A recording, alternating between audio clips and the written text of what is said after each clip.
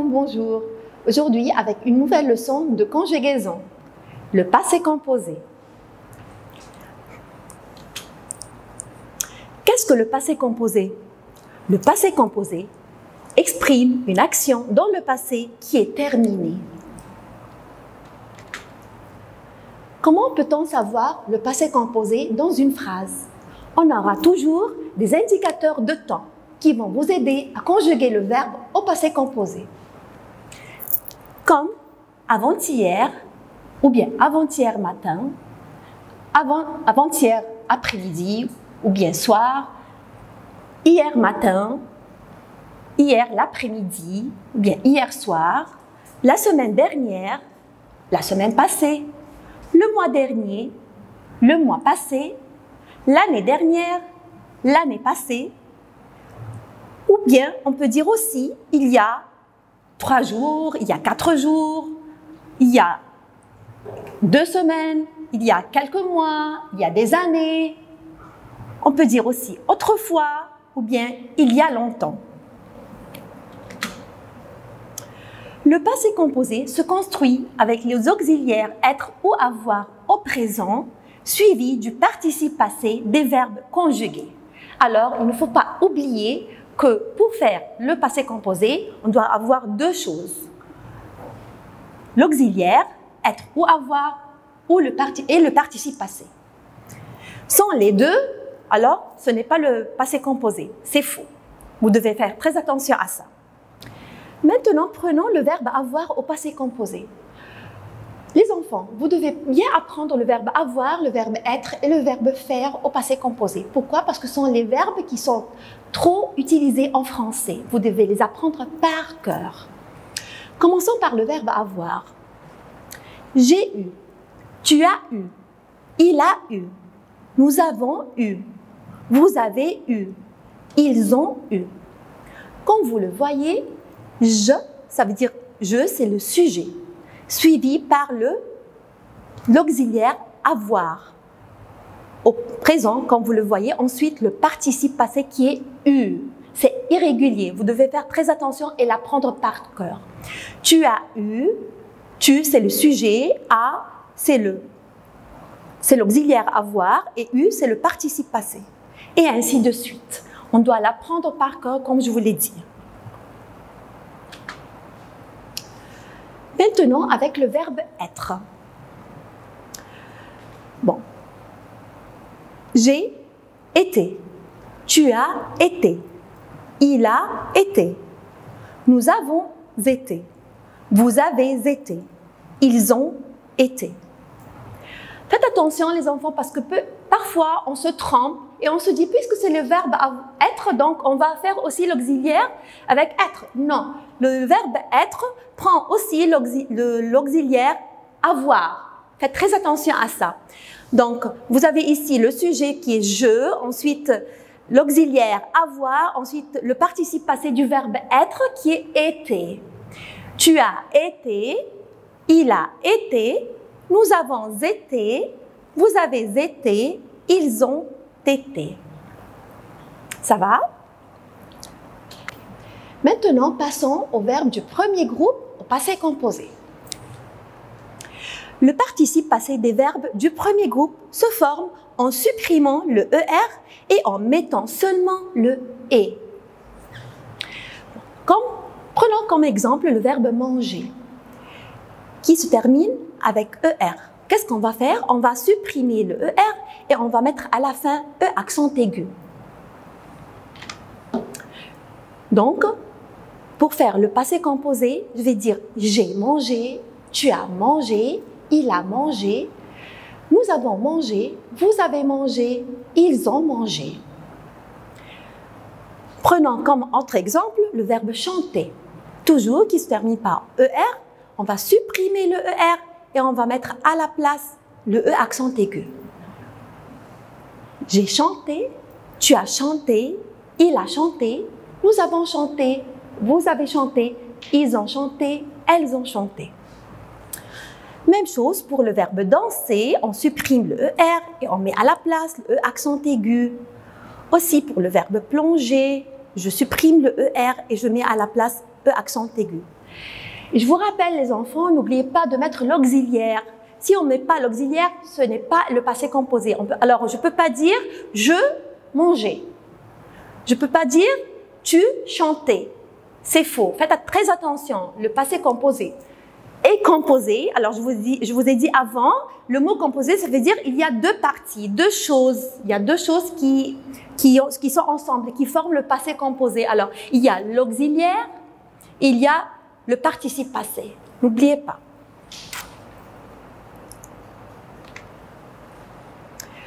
Bon.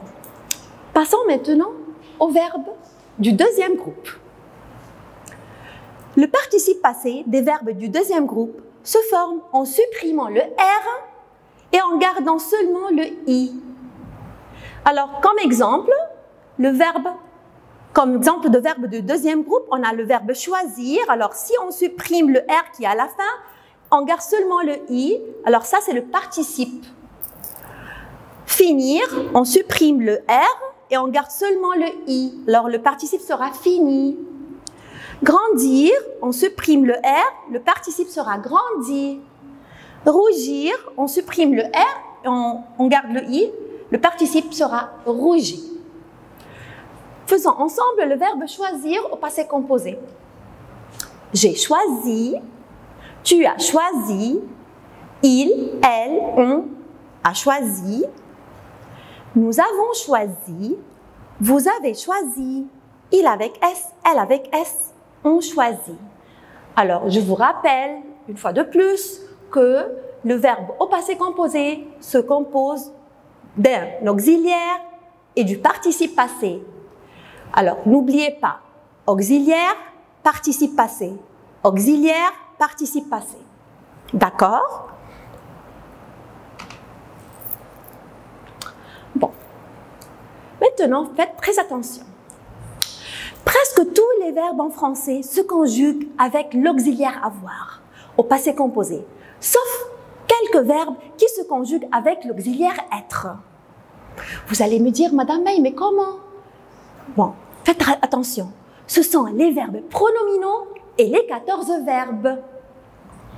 Les verbes pronominaux, ce sont les verbes qui commencent par le pronom réfléchi « ce », que vous les connaissez bien. Mais quels sont les 14 verbes qui se conjuguent avec le verbe être? Voyons. Alors, regardez ce joli dessin. Bon, ce sont les 14 verbes qui se conjuguent avec l'auxiliaire être. Bon, quels sont ces verbes-là? Arriver, partir, venir, entrer, monter, descendre, rester, tomber, retourner, ou bien revenir, aller, naître et mourir. Alors, si vous remarquez qu'il y en a quelques verbes qui sont des contraires. Comme quoi? Allez, dites avec moi. Comme quoi? Comme arriver et partir, naître et mourir, monter et descendre, venir et revenir. Bon, ce sera plus facile pour vous de vous rappeler de ces verbes-là. Si vous remarquez la différence, si vous mettez des relations entre les verbes, ça veut dire il y en a 10 verbes qui sont contraires, des contraires.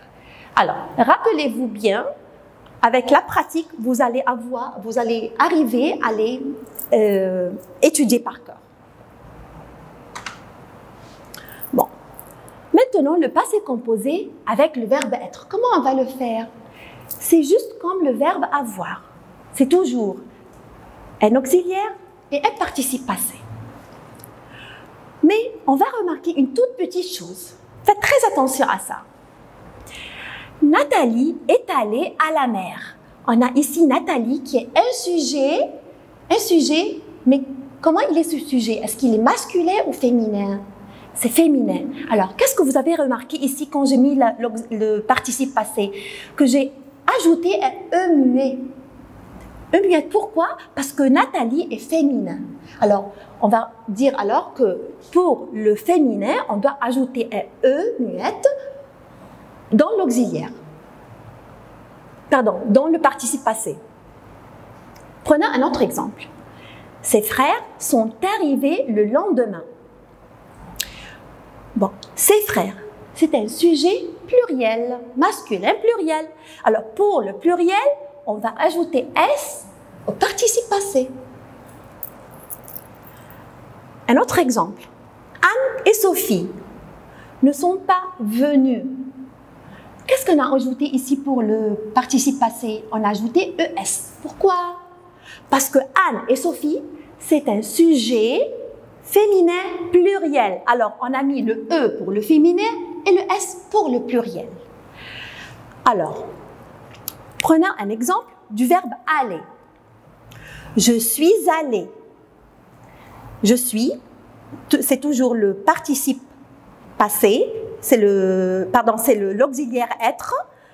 C'est l'auxiliaire être, et voilà, là, c'est le participe passé.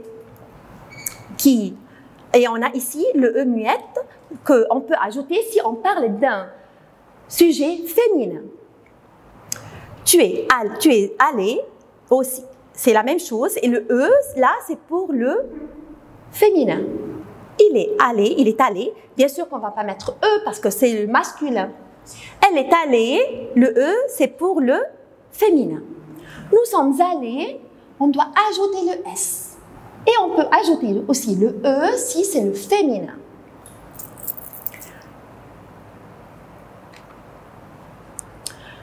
Ils sont allés, on doit ajouter le S parce que c'est le pluriel. Mais on ne va pas ajouter de E. Elles sont allées, on ajoute le E pour le féminin et le S pour le pluriel. Bon. Prenons un autre exemple. Alex est allé à la bibliothèque pour étudier pour l'examen. Bon, Alex, on doit se rappeler, on doit bien penser, est-ce que le sujet est féminin ou bien masculin, singulier ou pluriel? Le sujet ici est un nom masculin. Alors, ça ne prend pas S ou E à la fin. Alors, on va mettre le participe aller sans S ni E. Cathy est allée à la bibliothèque pour étudier pour l'examen. Ici, le sujet est féminin. Donc, qu'est-ce qu'on doit ajouter au participe passé? On doit lui ajouter un E muette parce que c'est féminin. Marc et Julien sont allés à la bibliothèque pour étudier l'examen. Pourquoi on a ajouté S ici? Parce que Marc et Julien sont sujets, c'est un sujet masculin, pluriel. Alors, on doit lui ajouter le S. Emma et Émilie sont allés à la bibliothèque pour étudier pour l'examen. Alors, vous remarquez ici que j'ai ajouté le E muette et le S. Pourquoi? Parce que le sujet est à la fois féminin et pluriel. Alors, on doit ajouter le ES pour le participe passé. Max et Becky sont allés à la bibliothèque pour étudier pour l'examen. Maintenant, si vous remarquez, le sujet est féminin, masculin et il y a le féminin aussi. Alors, si on a un sujet masculin et féminin à la fois, alors on le prend comme masculin. Alors, on va ajouter un S à la fin pour le participe passé. Bon. Maintenant, on va parler du passé composé des verbes pronominaux. Les verbes pronominaux se conjuguent au passé composé avec l'auxiliaire être. Quels sont les verbes pronominaux? Les verbes pronominaux sont les verbes qui sont précédés par un pronom réfléchi se, comme se doucher, s'échapper, se coucher, se présenter, se promener, se réveiller, s'habiller, se dépêcher, et ainsi de suite. Il y a plein de verbes. Bon, comment est-ce qu'on va le conjuguer? On a d'abord le sujet, ensuite le pronom réfléchi qui est ce, ou bien me pour je, te pour tu, ce pour il, elle ou on, nous pour nous, vous pour vous, ce pour il avec S et elle avec S. Ensuite, l'auxiliaire être qui ne change pas. Ensuite, le participe passé et l'accord si c'est nécessaire. Ça veut dire si c'est féminin, on ajoute E. Si c'est masculin, pluriel, on ajoute S. Si c'est féminin, pluriel, on ajoute ES. Attention, l'accord du participe passé du verbe avec l'auxiliaire être. On doit faire très attention à ça, comme je vous l'avais dit avant. Prenons un exemple comme pour le verbe se promener, par exemple. Bon, je me suis promené. Je, c'est le sujet. Me, c'est le pronom réfléchi. Suis, c'est l'auxiliaire être. Et promener, c'est le participe passé. Si je parle d'une fille, je parle de moi-même, par exemple, je vais alors mettre ici E muette à la fin. Tu t'es promené. Il s'est promené. Elle s'est promenée. J'ai ajouté le E muette parce que c'est un sujet féminin. Nous nous sommes promenés. On parle ici d'un sujet pluriel, alors on doit lui ajouter S. Vous vous êtes promenés. Avec S aussi parce que c'est un sujet au pluriel. Ils se sont promenés et on lui a ajouté S à la fin aussi parce que c'est un sujet au pluriel. Bon.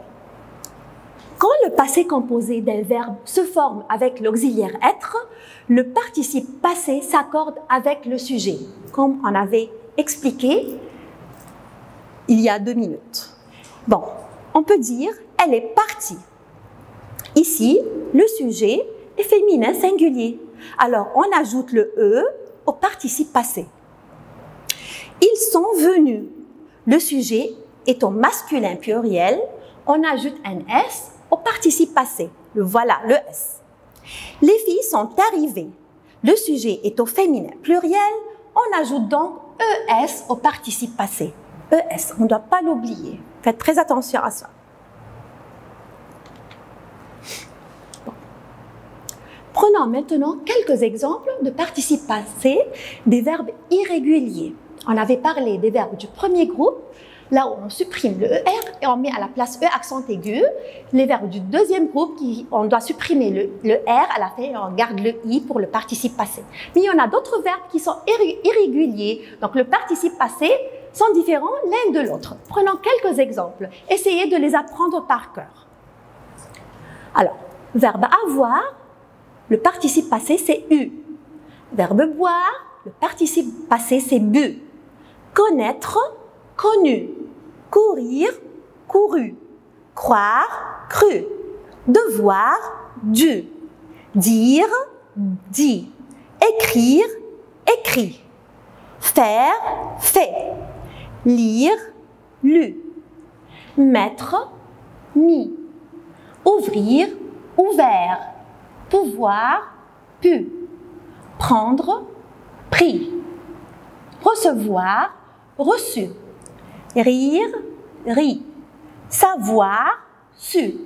Vivre, vécu. Voir, vu. Vouloir, voulu. Vous allez trouver tous ces verbes-là dans votre recueil de conjugaison. Maintenant, faisons quelques exercices autour du passé composé des verbes pronominaux. Thomas et moi. Thomas et moi. Alors, ça veut dire quoi? C'est quel sujet? Quand on a le mot « moi », alors c'est « nous ». Alors, Thomas et moi, nous, et verbe « se réveiller ». Alors, puisqu'on a un verbe pronominal, donc on doit le conjuguer avec l'auxiliaire « être ». Alors, Thomas et moi, nous sommes réveillés. Nous, ici, ce n'est pas le sujet, c'est le pronom réfléchi. Sommes, c'est l'auxiliaire être et réveillé, c'est le participe passé. Faites attention d'ajouter le S pour le pluriel. Les enfants, verbe se promettre, de se dire la vérité. Bon, les enfants, c'est un sujet au pluriel. les enfants se sont promis, il faut mettre S à la fin parce que c'est l'auxiliaire être et ça se conjugue avec le sujet.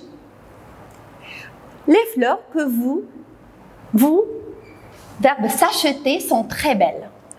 Les fleurs que vous vous êtes achetées. Pourquoi j'ai mis ici ES? Alors, j'ai mis ici le ES parce que les fleurs, c'est un nom féminin. Bon. Marie s'est demandé si elle allait venir chez elle. Marie, le sujet est féminin, alors je dois lui ajouter E à la fin au participe passé. Alice et Emma se téléphonèrent hier soir. Alice et Emma, c'est un sujet féminin pluriel, alors on doit lui ajouter E et S au participe passé. Elles, verbe se parler de tout. Alors, elles se sont parlées, et n'oubliez pas le ES, parce qu'on doit l'accorder avec le sujet qui est féminin pluriel. Nicolas, verbe se coucher tôt hier. Nicolas est un sujet singulier et masculin. Alors, on va mettre seulement le participe passé tel qu'il est. Alors, c'est couché. Alors maintenant, les enfants, entraînez-vous à faire les exercices dans votre recueil de conjugaison à la page 7 et 8. Je sais que vous l'avez bien fait avant, mais peut-être vous pouvez aussi reprendre votre travail, comme ça vous n'oubliez pas le passé composé. Merci, au revoir.